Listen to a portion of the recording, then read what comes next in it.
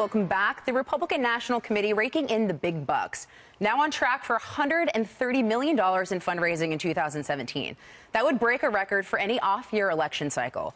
RNC Chairwoman Ronna Romney McDaniel has made fundraising a key priority.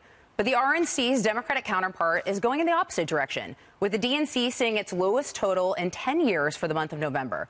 So far, Republicans have raised $121.4 million. That's exactly twice as much as the Democrats, who have taken in $60.7 million. So, Maria, I'm going to start with you. I'm writing checks over here. Are you? Okay. Yeah. Sending them Hopefully in. you can cash them. I But know. no, okay.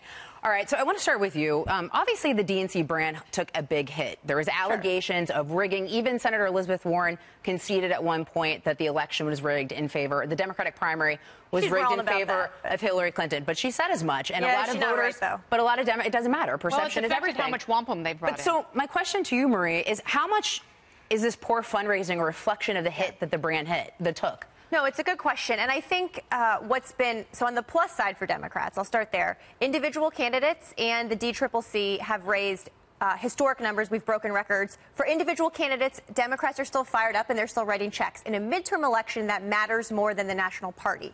But on the negative side, for 2020, particularly, the national party does matter. And if money won elections, Donald Trump would have lost to Hillary Clinton. She outspent him by a vast amount of money.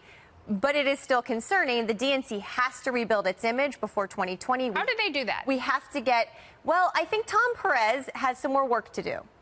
I think doing well in 2018 will help, though. If we take the House or perform strongly, if we hold some of the Senate seats in states that Trump won, I think that will filter up. And if we have a strong candidate slate running in 2020, it's going to be a big primary.